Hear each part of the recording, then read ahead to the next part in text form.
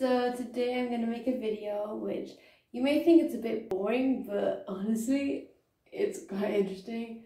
And I do say that about everything, but again, it's history. It's everything is interesting.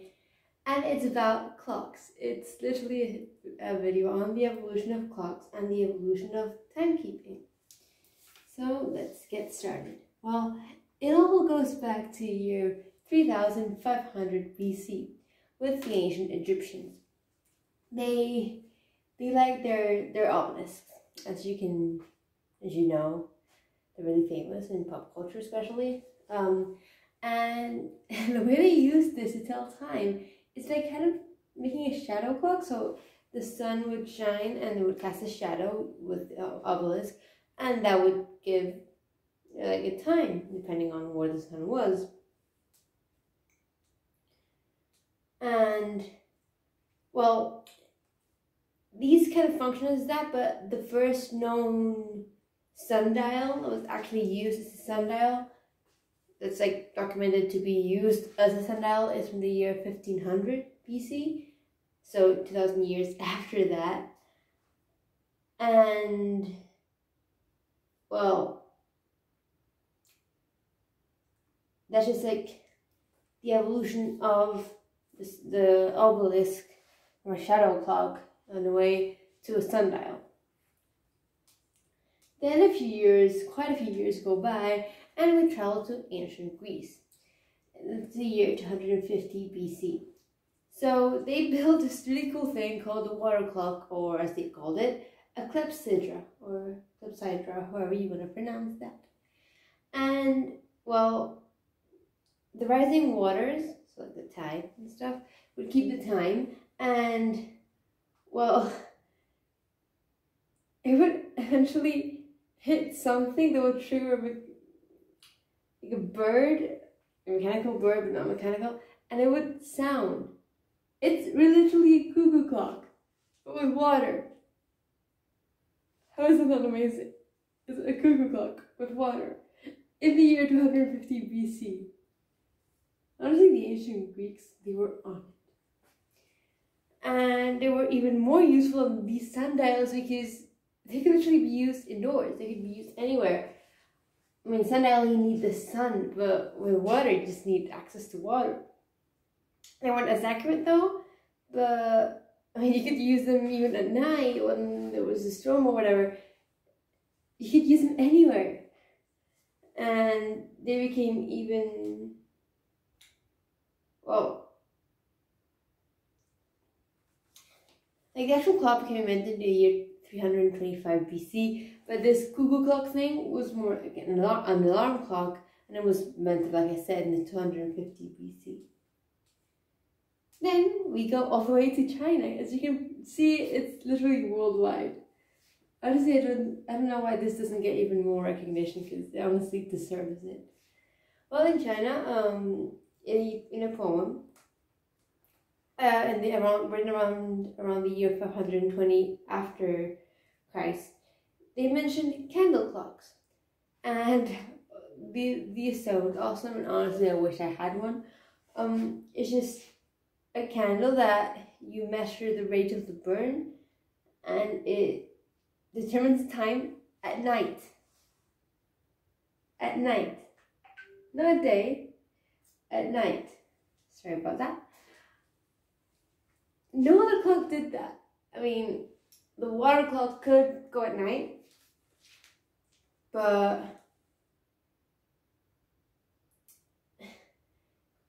it's just exclusively at night, and it was even used in Japan in the 10th century. It's kind of cool. Well, really cool. Then we jump all the way to the sea. Sailors. So they needed a way to transport clocks to measure how time passes. It's not always clocks, it's just measure how much time has passed. And well, they need to be accurate, they need to be easy to make and cheap. And so around in the 15th century, they started making these hourglasses, well, two glass bulbs connected by a narrow terrain neck, and had material like sand or salt or whatever. It was mostly sand, and it would just flow by depending on the hourglass. It would say, I don't know, 1 minute, 1 hour, 1 day. They were highly accurate, and you still see them today in board games, in cooking, in some industries, in churches even. So that survived until today. And then we come to the big guns, the monastery clocks and the clock towers. So, well, monks, especially Christian monks, European, they needed to pray at certain times because, that's how they did things. So they needed to keep track of time. And, well, this pope called Pope Sylvester II, around the year 996, decided, hey, let's build a clock in order to mark what time we have to do our prayers. And it's just, well, he built it and it worked, and other monasteries started using it. And the more sophisticated ones were obviously built later on. And there was this one guy called Peter Lightfoot who built a clock, one of the oldest clocks that still exists today and it's still working. And it's in London Science Museum. And he built it in the 14th century at Glastonbury. Yes, the place where the musical festival takes place. Anyway, now we come to the modern period in history. Not the contemporary period, but the modern period. The wristwatch.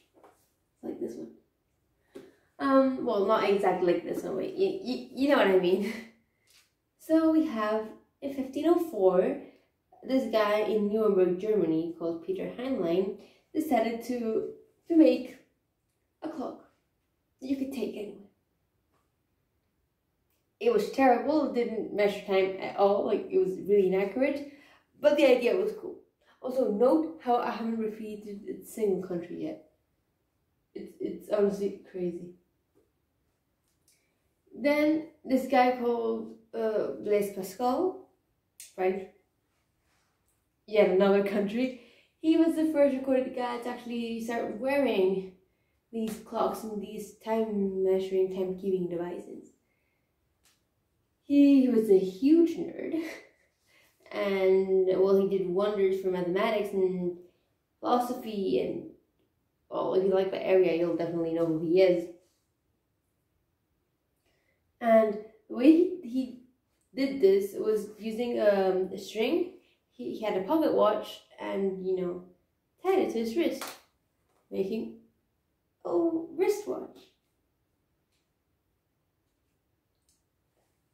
So, then we jump just a few years, around in the 1570s, 77, and this guy called Jospergi, he decided to make the clocks more accurate.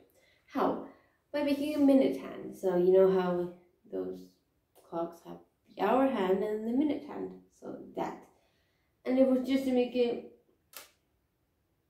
There was this guy called Tycho Brahe, or how do you pronounce his name? And he was an astronomer, and he hated the clocks in existence because they just didn't measure time accurately enough. So he needed to find a solution. So he told Jospergi, hey, can you make a more accurate clock? And the guy did it, and it was really accurate. Almost all the clocks except the digital ones, they use the minute hand, except some weird ones I've seen.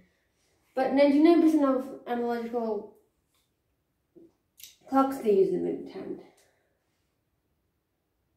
Then we jump to the pendulum clock, so the one that sings. And it was made in 1656, and it just made things even more accurate. Then we have the mechanical alarm clock, by this American guy. Yes, American, not colonist. Because it was made in 1787. And it's just a ringing alarm bell. You could set the time, and it would ring at that time and wake you up, like modern alarm bells. Then we have, but at this point, it's just building on the idea of clocks.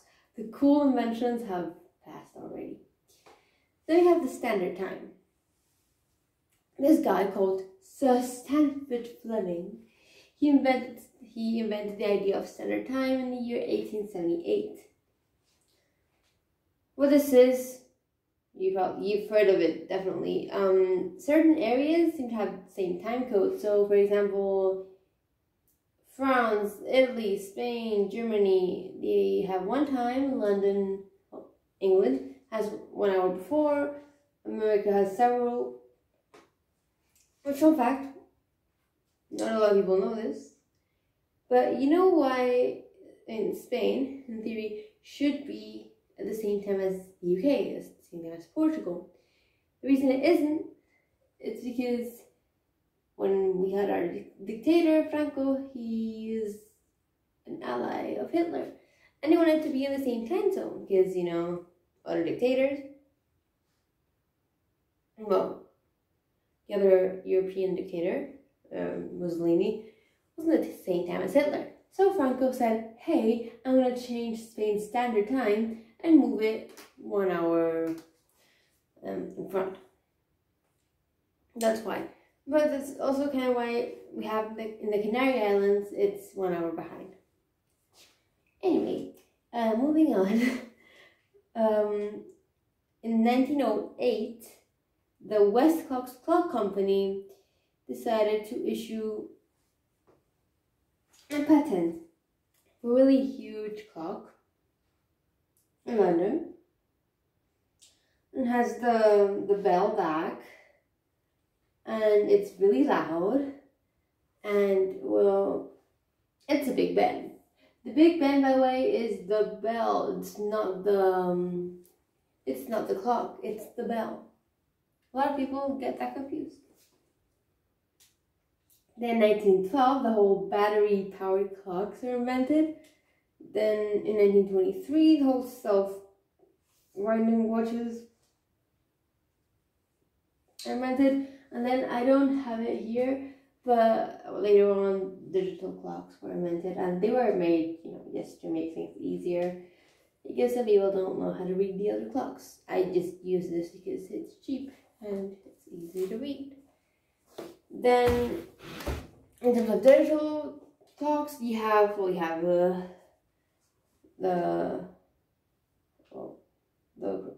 like to measure how much time passed, the alarm, the countdown, and also the reading. You have 12 hours, 24 hours. So the 12 hours, it goes from 0 to 12 a.m. p.m. Well, no, 1 to 12 a.m. p.m.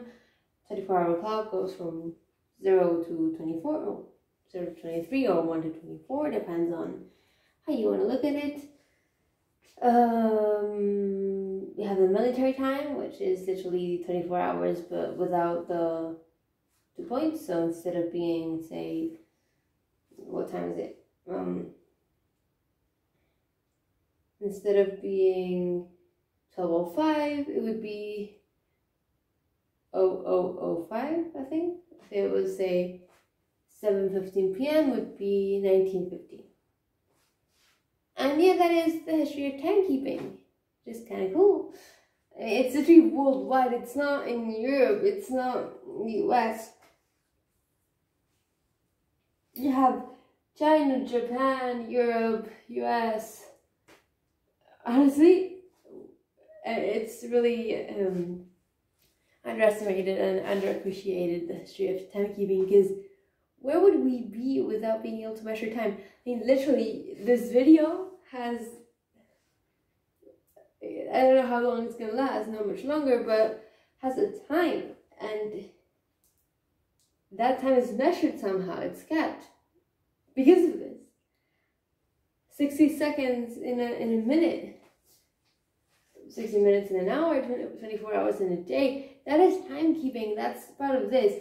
And honestly, it's really underappreciated, and it's something people should care about more, but they don't because it's seen as boring. So yeah, I am gonna leave it there because yeah, it's late. It's a really lame joke, I'm sorry. But yeah, I don't have anything else to say. I'm going to read the history of timekeeping. You can Google it if you want. Really interesting. And the pictures are really cool. And yeah, that is it. So yeah, that's all I'm going to say. So thank you for watching. I hope you found it interesting.